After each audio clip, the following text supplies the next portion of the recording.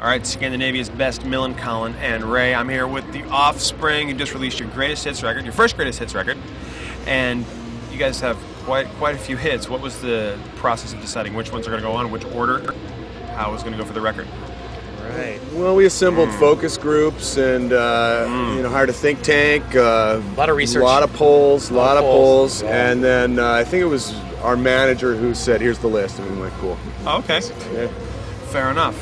Now, have you started working on the next greatest hits compilation yet? Yeah, volume 2. Volume 2, yes. We were gonna call it, Greatest Hits Volume 1, because that's what Right. all pretentious bands do. But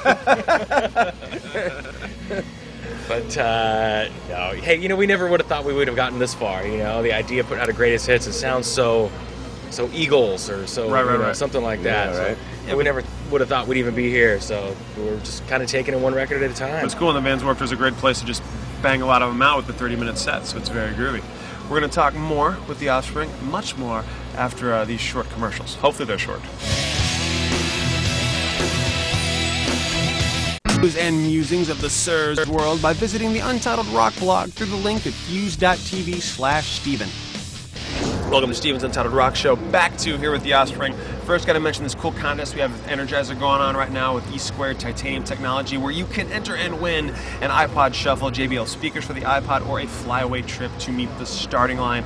Fun contest, all kinds of groovy stuff. I'm here with the Offspring, who are on their first Vans Warped Tour. Now, a lot of bands, especially on this tour, heavily influenced by you guys. Any little fanboys coming up and gushing at you that are in bands that you're presently listening to? I wouldn't say that we're out there influencing people and stuff, at least not in a good way. Oh, Yeah, right. I influenced some people to drink a little bit too much last night.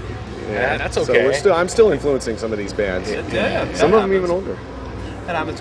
Now, a question that I've always wanted to ask a certain rock star, and I can ask you guys because the title was similar.